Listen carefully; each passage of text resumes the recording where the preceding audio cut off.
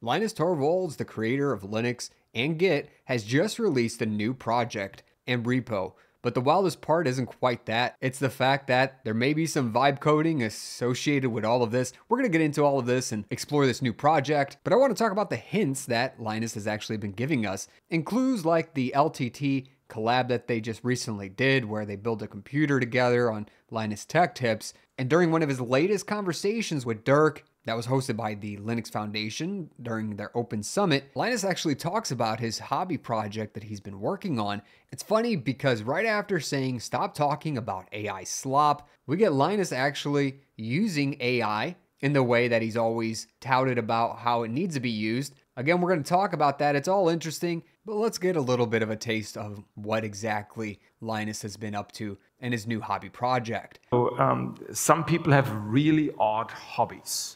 Some people, for example, build their own pedals for string instruments.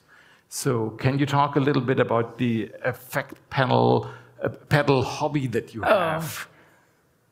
So the background to this very odd, specific question is that last Christmas I started doing guitar pedals for fun, which makes no sense because I have zero musical ability.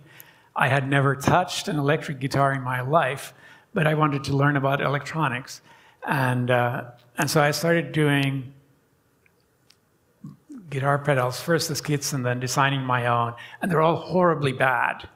And I actually don't want to encourage others to do that because it's completely pointless. All modern guitar pedals are all digital.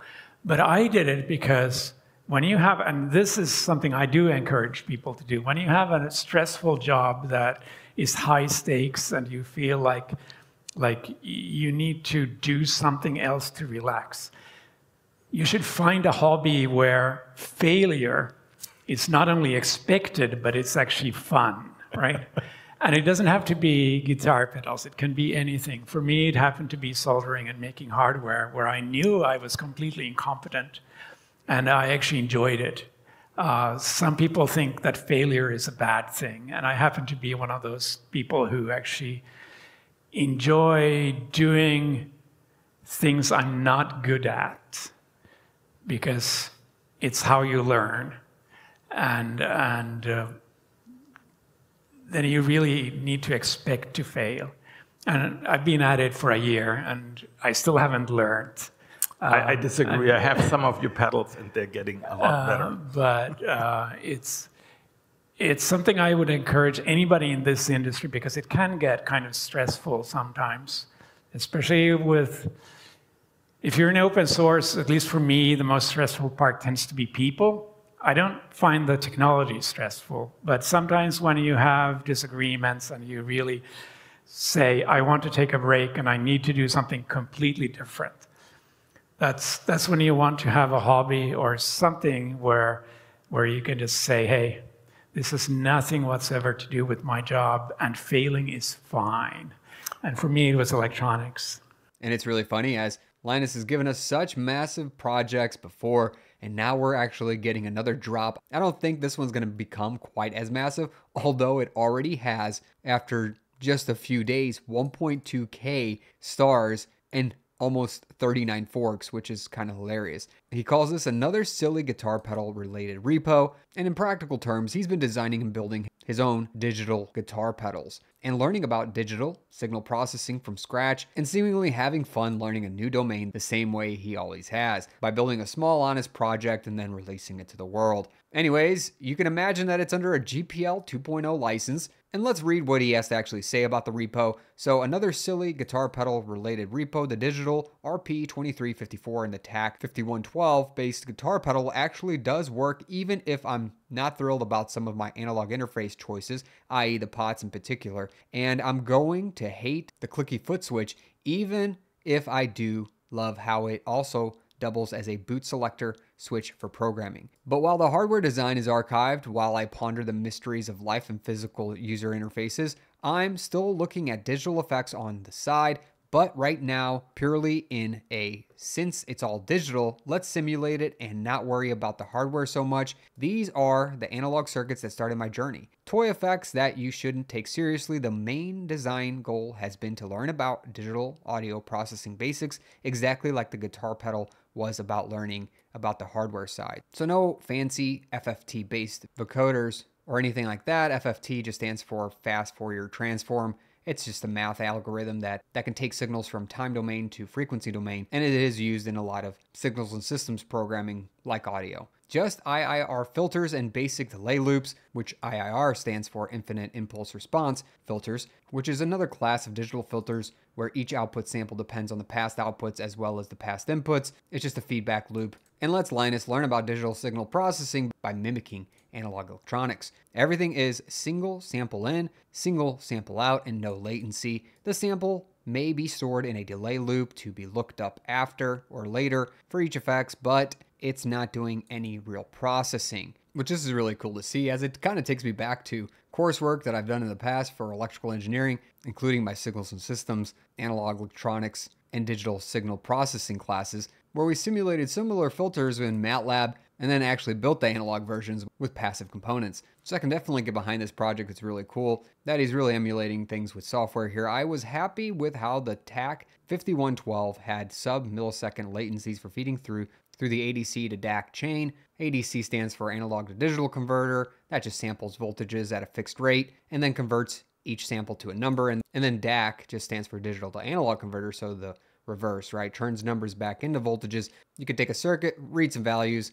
from something external, process them, and then spit them back out. So again, this is where hardware meets the software chain, and this is meant to continue exactly that kind of thing. Plus, it's not like I've done any of this before, so it's all very basic and simple just by virtue of being a newbie. This is a bit humbling because it does show how deep the stack really is, even for someone like Linus Torvalds, who's responsible for some of the biggest open source projects out there. It should remind everyone, including engineers, nobody starts as an expert, fundamentals matter, and learning never stops. Just remain curious, it's great. Again, it's humbling to see because it shows a legendary engineer treating a new field with the patience and respect it needs. Anyways, to put it another way, the IIR filters aren't the fancy AI emulated cab kind of modern pedal or guitar amp. No, while they do emulate analog circuits like a phaser, they do so by emulating the effects of an RC network, resistor capacitor network, with just a digital all-pass filter, not by doing anything actually clever.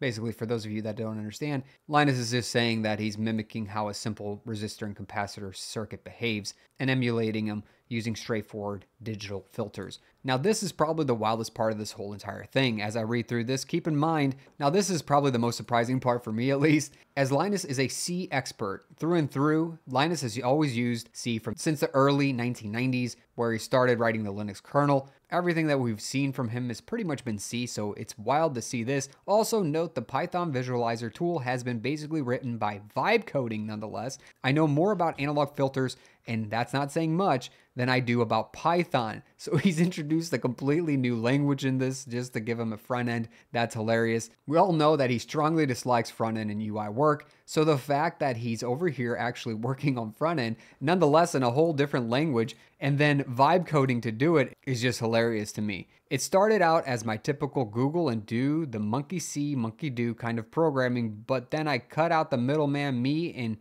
just use Google anti-gravity to do the audio sample visualizer. And it's really cool to kind of see this from Linus, as it has around 52% C code, and then Python is 42% for his front-end visualizer, all in this brand new repository that's public now called Audio Noise. You can definitely check this out, as everything was committed and sent out a few days ago. And it's really cool to see his pure engineering curiosity here, shared openly by someone who doesn't need to prove anything and chooses to learn anyway. And I wish him the best on this. Anyways, did anyone see this actually coming? I did not. I figured he'd just keep this to himself, but the fact that he has released this is pretty cool. So of course, I don't think we'll ever be able to compare Audio Noise to Linux or Git as far as importance goes, but it's pretty cool to just see Linus approaching problems again, starting from fundamentals, keeping things grounded, and he doesn't really pretend that complexity is intelligence, instead just tinkering and exploring. Of course, you can imagine that the issues list is already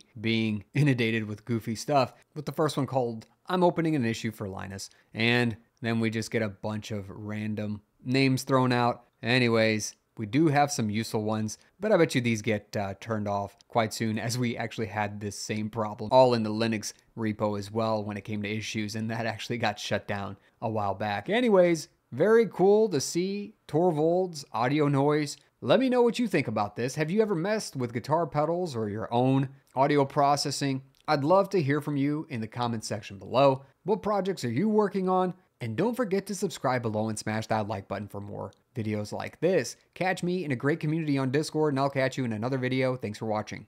Linux can be hard to understand, but I take the most commonly used terms, commands, and subjects in Linux and I break them down into simple to read documents, including Linux terms, flashcards, a checklist, a cheat sheet, and a mind map. And if you're ready to level up your Linux experience and knowledge, go to SavvyNik.com now and get access to these sheets.